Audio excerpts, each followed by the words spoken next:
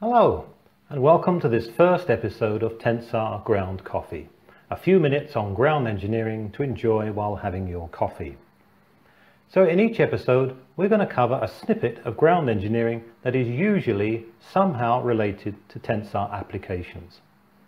Now just recently we've been doing quite a few tests on working platforms for piling rigs constructed out of our mechanically stabilized layer. We've been using the plate load test, but we've been using big plates.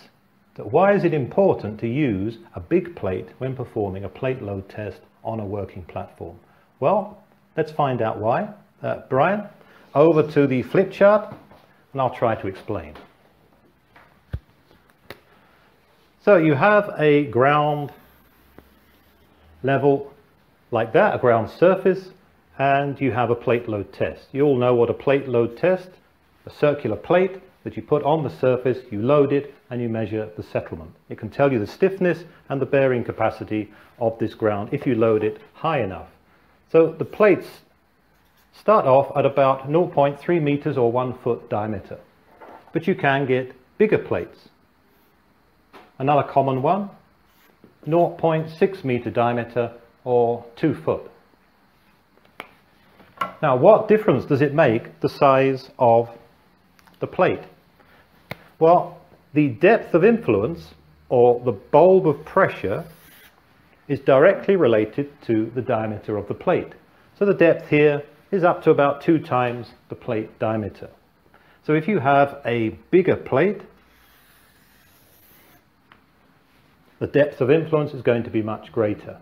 So even if this was all the same soil, you would still get a different result from this plate compared to this plate because you are testing a different volume of soil, and maybe the properties of the ground get different as you go deeper down. Now that becomes even more important with a working platform. Now you've got 2 layers. You've got the stronger working platform layer of compacted granular material. That's the working platform. And then underneath that you have the softer subgrade. So now the bigger plate is influenced by this softer, weaker material. So we'll definitely get a softer, weaker response with this plate compared to this plate, which is only affected by the higher quality working platform material. That is important for working platforms because imagine we have a piling rig, for example, that is going to use this working platform, and that has a track width, say 0.7 meters. What will be the depth of influence of that track? It will be similar to this large plate here.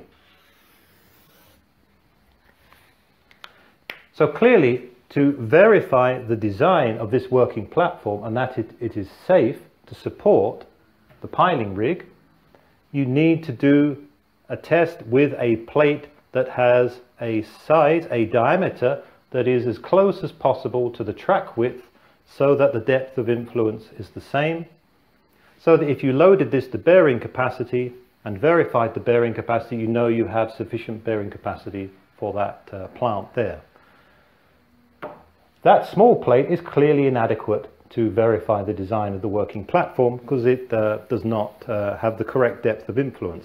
This could be used as a quality control test just to check whether the granular layer is as was assumed in the design and has been compacted according to the specifications. But for verifying the design and the safety of the working platform, clearly you need to have a plate size as close as possible to the track width. So you see, when it comes to plate load testing, the plate size really does matter.